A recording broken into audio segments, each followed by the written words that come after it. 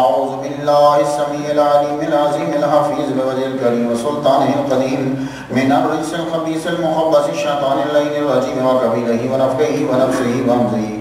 بسم الله الرحمن الرحيم.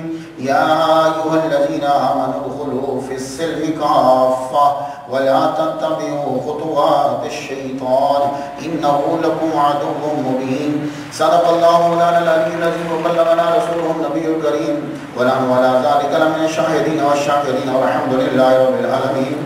إن الله وملائكته يصلون على النبي يا أيها الذين آمنوا صلوا عليه وسلموا تسليما.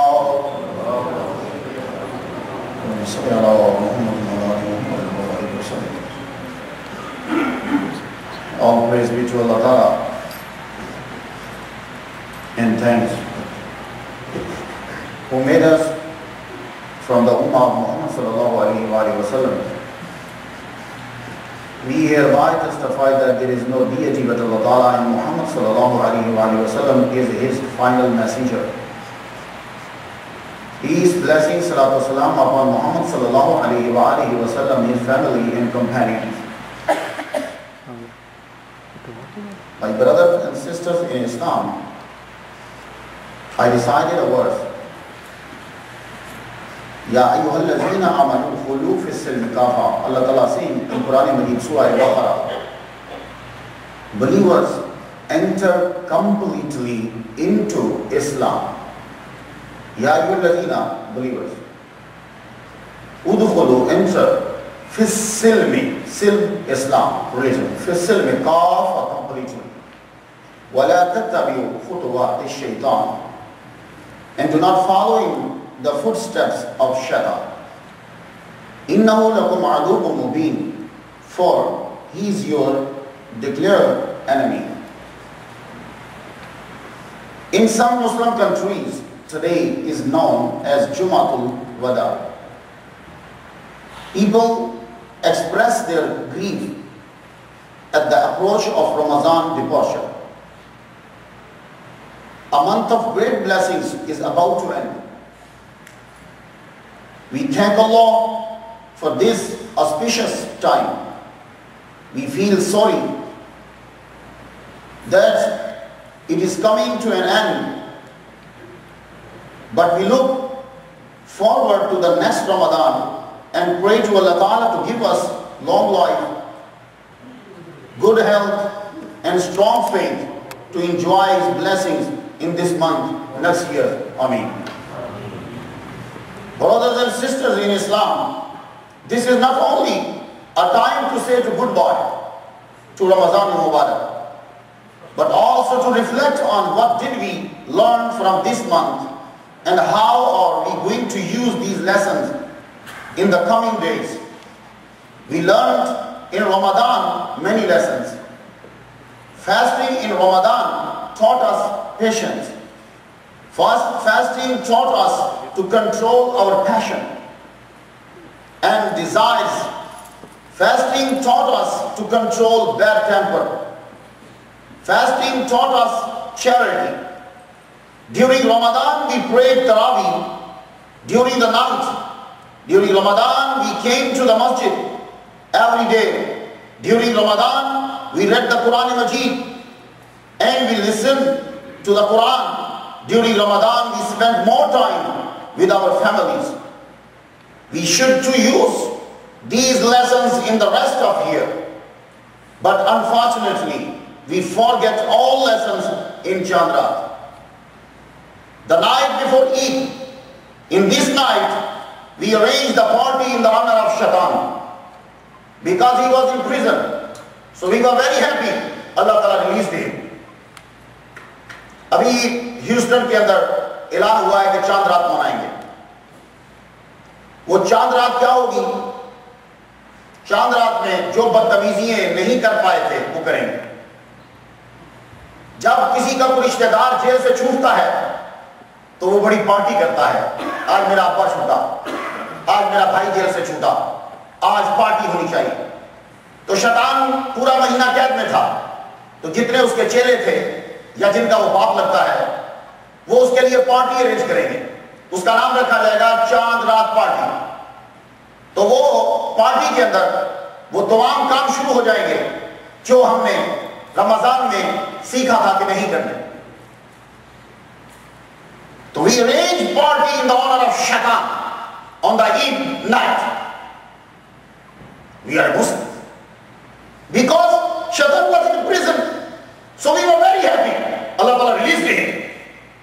Therefore we are arranging the party. But listen this Hadith al-Mubarak.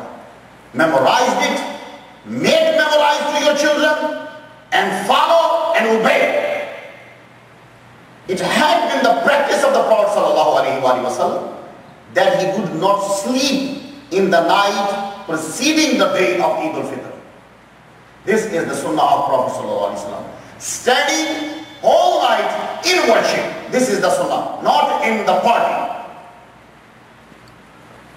This night has been named in a hadith as the night of reward, Laylatul Jaza, the night of reward. Almighty bestows His rewards on those who have spent the month of Ramadan abiding by dictates of Sharia, and all their prayers in this night are accepted. Therefore it is desirable to perform nafil prayers in this night. Muhammad sallallahu alaihi wasallam is reported to have said, whoever stands up in worship in the nights preceding the two Eids, expecting rewards from the Lord, his heart will not die when the other hearts will die. This is mentioned in Ibn Majah. یہ جو بھی جب چاند آپ کو دکھے گا, چاند دیکھنے کے بعد اعلان ہوگا,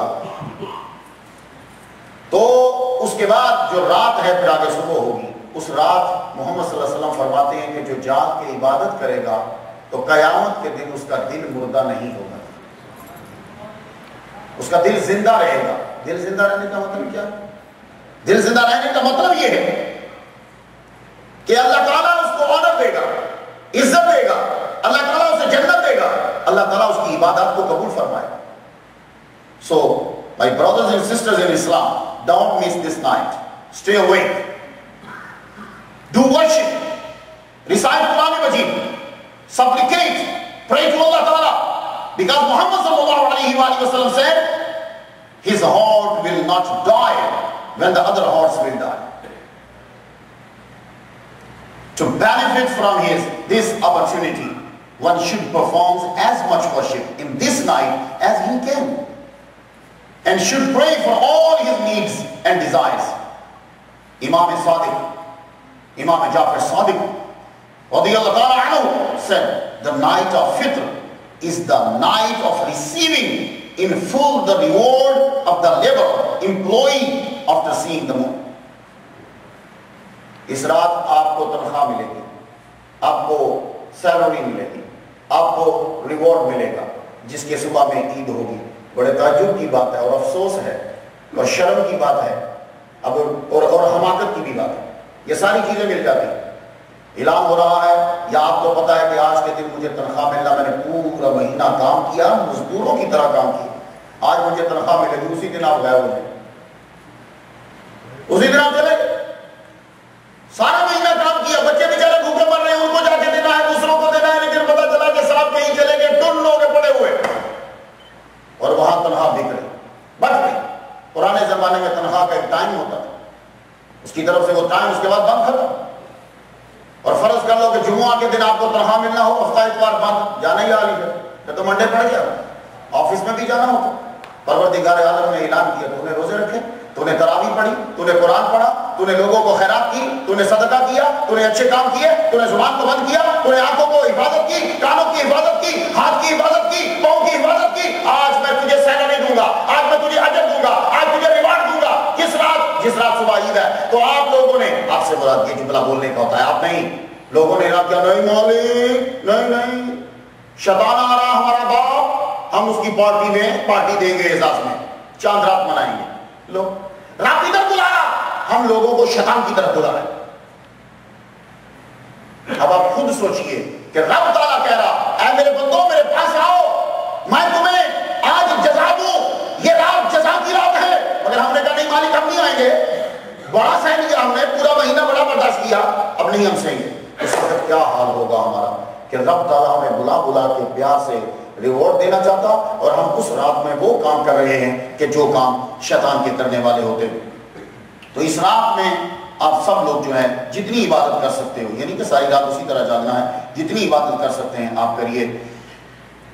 The first day of Shawwal, the second thing is the first day of Shawwal is Eid-ul-Fitr, after seeing the moon, not according to the calendar. After seeing the moon, the first day of Shawwal is Eid-ul-Fitr. It is a day to seek forgiveness for one's sins. Fasting on this day is forbidden. You cannot keep fast on Eid-ul-Fitr. Shaitan keeps fast. The festivals of other religions or nations normally comprises of some acts of religion, rejoicing and enjoyment.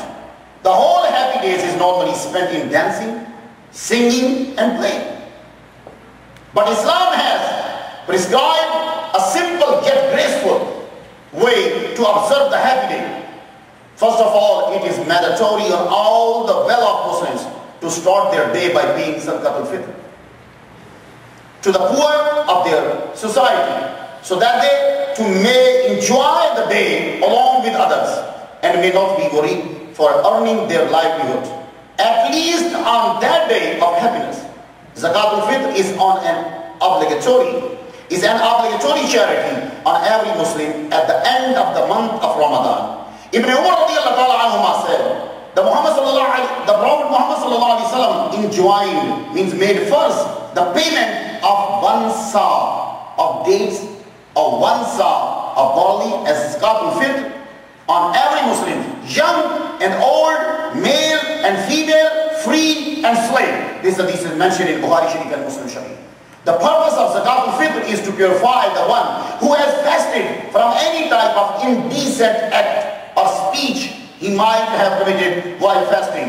It also helps the poor and the needy. Ibn Abbas radiallahu ta'ala said, the Messenger of Allah enjoins Zakatul Fitr on the one who fasts to shield him from any indecent act or speech and for the purpose of providing food for the needy. دوسرا کام کیا ہے آپ لوگوں کو, if to pay Zakatul Fitr right now after namaz, Allah Ta'ala will give you double sawab. And if you pay Zakatul Fitr, Fitrana after Eid-ul-Fitr namaz, Allah Ta'ala will give you only simple sawab. One sadaqah, sawab of sadaqah, charity, simple. تو اگر آپ ابھی ادا کرتے ہو عید سے پہلے تو double ثواب ہے, اور اگر بعد میں دیتے ہو تو پھر آپ کو سنگل ثواب ہے. اس لیے جن لوگوں نے دے دیا سو کے بڑا اللہ ثواب دے گا, نہیں دیا تو ابھی دو. باہر جو ہے وہ کھانا ہے, آپ یہاں مسجد میں بھی فطرانہ دے سکتے ہیں. Minimum is $5 فطرانہ and maximum. Mullah Ali Sher Khuda radiallahu ta'ala said one time in a Kufa when he was delivering the lecture, he said Allah gave you money more, so give more fitrana. So you are a rich person, you are living in America, you can pay more than $5, but minimum is at $5 because we are not charging the parking lot पैसे. हम parking lot के पैसे charge नहीं कर रहे, इसलिए $10 नहीं है. $5 दो, Allah की नाम में देना, हमें नहीं लेना. $5 दो, 10 दो, 20 दो, اور minimum $5 ہے. تو یہ فطرانہ آپ کسی جگہ بھی ادا کر سکتے ہو. فطرانہ کس لیے دیتے ہیں؟ یہ آپ کے روزے ادھر ہی رہیں گے. ہماری مسجد کافی اونچی ہو گئی ہے, ادھر ہی روزے رہیں گے آپ کے جب تک فطرانہ نہیں دیں گے. حضور صلی اللہ علیہ وسلم فرماتے ہیں کہ آسمان اور زمین کے بیچ میں لٹکے رہتے روزے جب تک فطرانہ نہیں دیتے. تو فطرانہ دو تاکہ روزوں کو پر لگے, روزے بلندی پہ جائیں, آگے بڑھ جائیں. اور روزے کے فطرانہ کیوں دینا ہے؟ دیکھو تم لوگ خوشی منا رہے ہو, وہ کیسی خوشی ہے کہ تو اکیلا منا رہا اور تیرا ساتھ والا بیچارہ روٹی کو ترس رہا. تو خوشی منا رہا اور تیرے ساتھ والے کے بچے کے پاؤں میں جوتا نہیں ہے. تو خوشی منا رہا اور تیرے ساتھ والے, تیرے ہمسائے, تیرے دوست, تیرے خاندان, فیملی کے اندر اس بندے کے پاس کپڑے نہیں ہیں کہ وہ پہن کے باہر نکل سکے. نہیں, اسلام میں خوشی وہ خوشی ہوتی ہے جس میں غریب بھی شامل ہو. تو اس لیے تم میں سے ہر ایک بندے سے کہا گیا کہ جس کے گھر کے اندر اتنی منی ہے $5,000 سے زائد ہے, یہ میں ایک اندازہ بتا رہا ہوں, یعنی جتنے پہ زکوٰۃ لگ جاتی ہے اتنی تمہارے گھر کی چیزوں کی لگانی ہے پرائس. زکوٰۃ کا شرائط اور ہے, فطرانے کی اور ہے. تمہارے گھر کو دیکھنا ہے, تیرے گھر کے اندر کتنی چیزیں, $10,000 کا تو صرف ایک ہی شے ہے, تو بس فوراً دے. تو ہر بندے کا دے, فطرانہ ہر بندے کی طرف سے ہے. تمہارے گھر میں جو مہمان رہا نہیں گیا ہے, اس کی طرف سے بھی دو. اور بچہ جو پیدا ہوا صبح عید ہے, رات کو پیدا ہوا, اس کا بھی فطرانہ ہے. یہ مسئلہ سن لو, ابھی صبح نہیں ہوئی, فجر کی اذان سے پہلے پہلے بچہ پیدا ہو گیا, تمہیں اس کا بھی فطرانہ دینا ہے.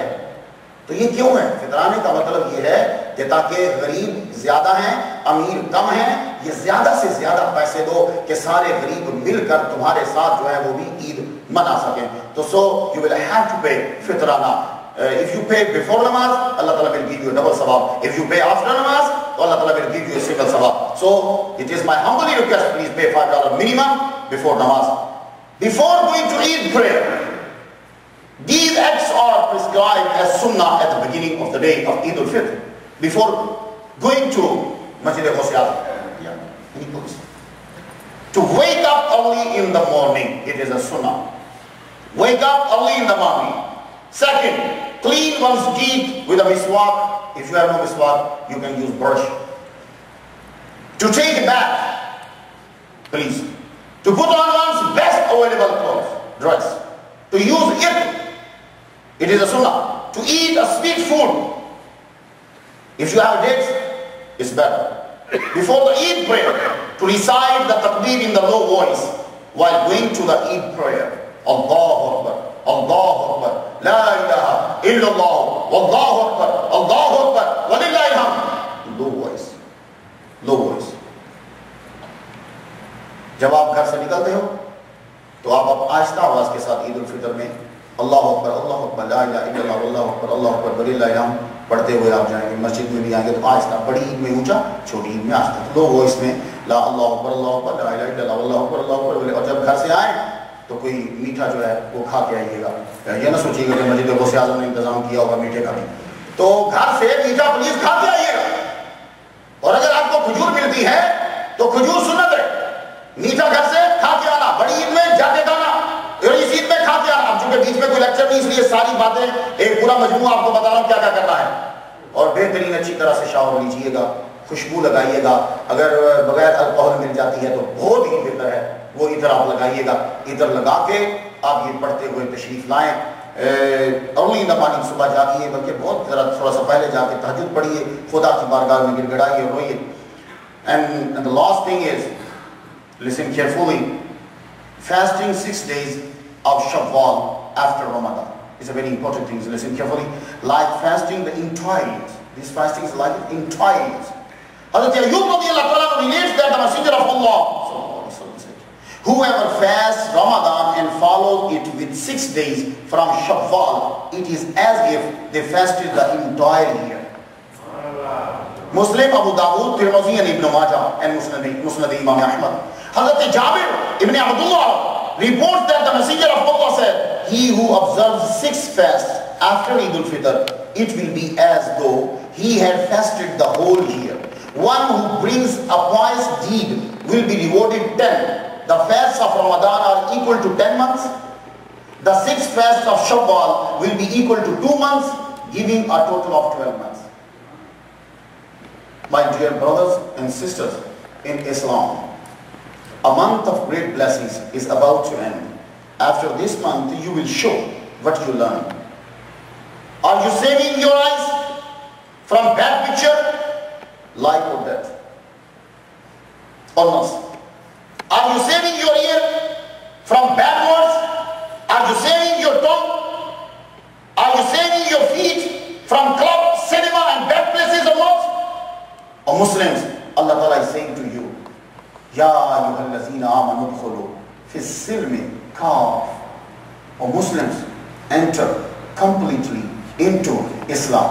پورے مسلمان بن جاؤ, تمہاری ٹریننگ مکمل ہوگی, اب تم ریڈی ہو. جیسے آرمی میں نہیں بچوں کو بھیجا جاتا, اب تم ریڈی ہو. کل یا پرسوں, کل چاند دکھ گیا, عید, تم ریڈی, تمہاری ٹریننگ مکمل ہو گئی. اب تم کیا کرتے ہو؟ آنکھ کو بچاتے ہو کہ نہیں؟ اگر نہ بچایا ٹریننگ ختم. کان کو بچاتے ہو کہ نہیں بچایا ٹریننگ فضول. تم نے جو ٹریننگ حاصل کی کامیاب نہیں ہوئے. یہ تو اسی طرح ہے, ایک ڈاکٹر, میں بڑے پرانی بات ہے, میں دبئی گیا تو پتا چلا کہ ایک صاحب نے سڑک پر طیارہ اتار دیا, سڑک پہ طیارہ اتار دیا. یہ 1999 کے قریب کی بات ہے. میں نے کہا کیوں؟ کہتا ہے امریکہ گیا تھا پائلٹ بننے, تو شہزادہ تھا, یہاں ادھر ادھر پھرتا رہا، ٹریننگ نہیں لی، ابا نے پیسے دے دیے، انہوں نے کہا چل جہاز چلا، جہاز چلانے لگا تو نیچے اتار دیا ماں کی سڑک کے اوپر. ابھی شکر ہے وہاں بندے نہیں تھے، ورنہ بندے مر جاتے. تو اب کیا ہوا؟ کہ بھائی ٹریننگ تو نے کہا امریکہ سے لی، ہمارا جہاز میں چلانا، جب چھوٹا نیچے پھینک دیا تو بڑے کا کیا کرے گا؟ تو ابھی 1 مہینہ ہم لوگوں نے ٹریننگ لی. اب اس کے بعد اگر یہ آنکھیں برا دیکھتی ہیں تو ٹریننگ ختم، اگر یہ کان برا سنتے ہیں ٹریننگ گئی، اگر ہاتھ ظالم کا ساتھ دیتے ہیں تو ٹریننگ گئی، اور اگر پاؤں سینما کی طرف بڑھتے ہیں، کلب کی طرف بڑھتے ہیں، شراب خانے کی طرف بڑھتے ہیں تو ٹریننگ گئی. اس کا مطلب ہے ہم نے کمپلیٹ ٹریننگ نہیں لی. اس لیے مسلمانوں اب وقت ہے کہ آپ کیا کرتے ہو. تو اس لیے Muslims, Allah is saying to you, enter completely into Islam, waking, walking in Islam, talking in Islam, sleeping in Islam, listening in Islam, means it is a farz upon us to do all things according to Islam, and all time should remain with Allah. Follow Allah, not shaitan. We pray to Allah Ta'ala to give us long life, good health, and strong faith to enjoy His blessings in Ramadan next year. Ameen. Wa akhiru da'wana alhamdulillahi rabbil alamin.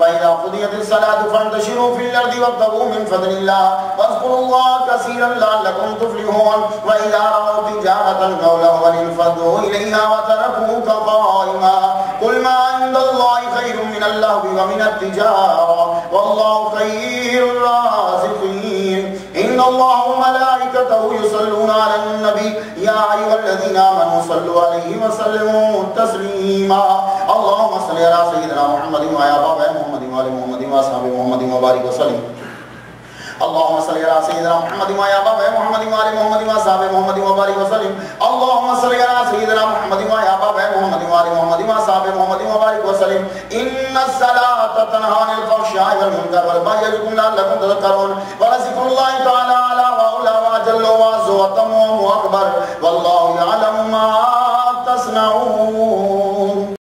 فطرانہ ضرور ادا کیجیے گا، پہلے ادا کر دیتے ہیں تو صبح وقت لوگوں کے لیے ڈبل ہوگا. دعا آج خصوصی طور پہ مانگی آپ اللہ کی بارگاہ میں. آمین.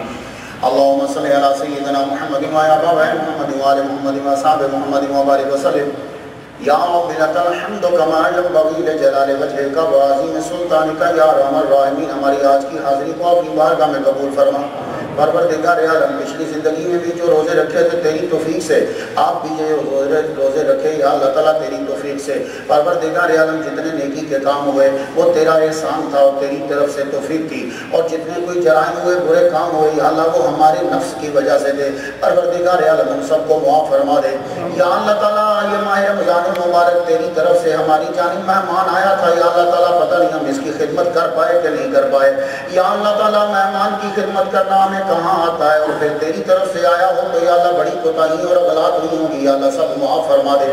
پروردگار عالم ہمارے صغیرہ کبیرہ گناہوں کو معاف فرما.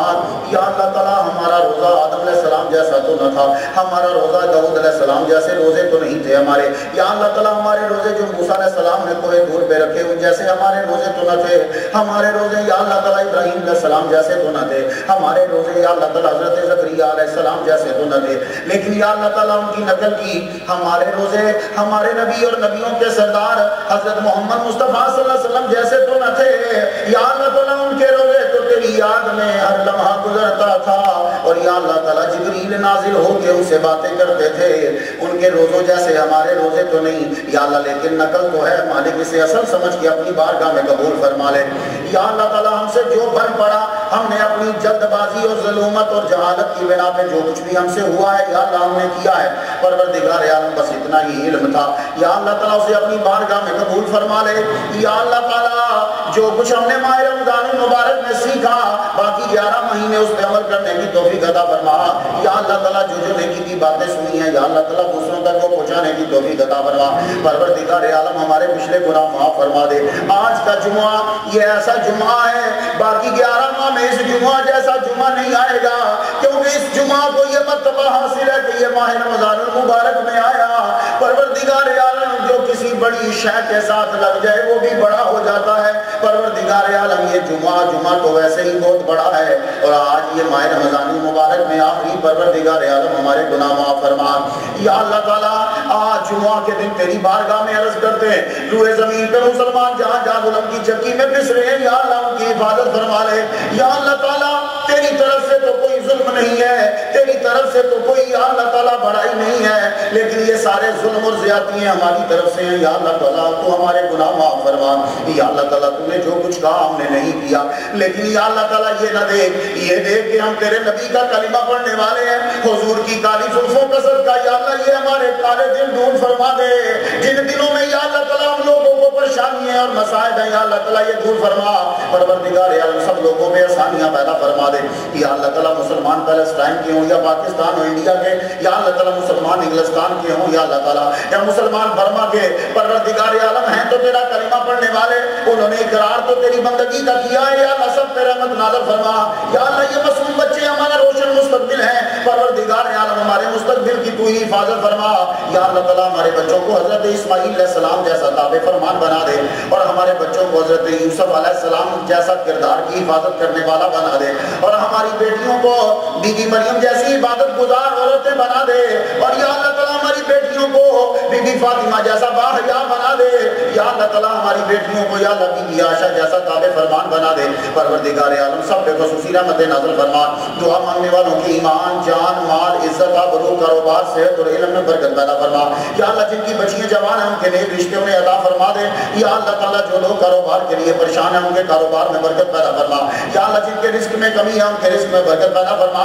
پروردگار عالم ہر جمعہ کے دن ہم یہاں تجدید ایمان کی نیت سے یا اللہ تعالیٰ تیری توحید کا اقرار کرتے ہیں, آج بھی اقرار کرتے ہیں. پروردگار عالم سب لوگ بلند آواز سے آج بولیے تجدید ایمان کی نیت سے, یا اللہ تعالیٰ ہم دل سے اقرار کرتے ہیں تیرے علاوہ کوئی خالق نہیں, کوئی رازق نہیں, کوئی مالک نہیں, کوئی معبود نہیں, کوئی مسجود نہیں, کوئی نبی ولی تیرے برابر نہیں ہے. یا اللہ تعالیٰ تو واحد حقیقی ہے, ہم پہ نظر کرم فرما. پروردگار عالم میری مسجد کی انتظامیہ کو دن دگنی رات چوگنی ترقی عطا فرما. یا اللہ تعالیٰ یہ مسجد بھی اب کم پڑ گئی, آج جمعہ کے دن یا اللہ تعالیٰ آخر تک مجمع, یا اللہ دعا میں بڑے تک مجمع. پروردگار عالم اس جگہ کی آبادی میں اور برکت پیدا فرما. پروردگار عالم اس جگہ کی آبادی میں اور برکت پیدا فرما. یا اللہ تعالیٰ میری انتظامیہ آئے دن کوئی نہ کوئی ایسا سلسلہ رکھتے ہیں جس سے کہ تبلیغ ہو سکے. سب سے بڑا سلسلہ جمعے کا درس ہے, آپ سب لوگ اس درس میں شرکت کیا کریں. اے اللہ ہم تجھ سے دعا کرتے ہیں ہمارے ہر پروگرام میں برکت پیدا فرما, اور اس کا انجام جو ہے وہ بخیر فرما. پروردگار عالم سب پہ خصوصی رحمت نازل فرما. یا اللہ تعالیٰ جب ہمارا وقت آئے تو خاتمہ ایمان پہ فرمانا, اور یا اللہ جب دنیا سے جا رہے ہوں تو یہ کلمہ جو باپے جاری فرمانا, لا الہ الا اللہ محمد رسول اللہ صلی اللہ علیہ وسلم محمد وآلہ وصحبہ اجمعین. نہیں کوئی مثل ید اللہ دیکھا نہیں, جس کی طاقت کا کوئی ٹھکانہ نہیں, جس کو بارے دو عالم کی پرواہ نہیں, ایسے بازو کی قوت پہ لاکھوں سلام. مصطفیٰ جانے رحمت پہ لاکھوں سلام. شمع بز میں ہدایت پہ لاکھوں سلام. شمع بز میں ہدایت پہ لاکھوں سلام. کی جبیں بہرے سجدہ جھکی, رفت منزل عرش اعلیٰ جھکی, عظمت قبلہ دین و دنیا جھکی, جن کے سجدے کو محراب کعبہ جھکی, ان گاؤں کی لطافت پہ لاکھوں